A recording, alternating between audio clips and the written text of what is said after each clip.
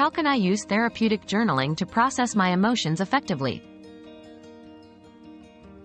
Therapeutic journaling is a powerful tool for emotional processing. Start by setting aside a few minutes daily to write in a journal, focusing on your feelings and experiences. This practice helps in acknowledging and understanding complex emotions. Use prompts like, "What am I feeling right now?" or "Why does this situation affect me deeply?" to guide your writing.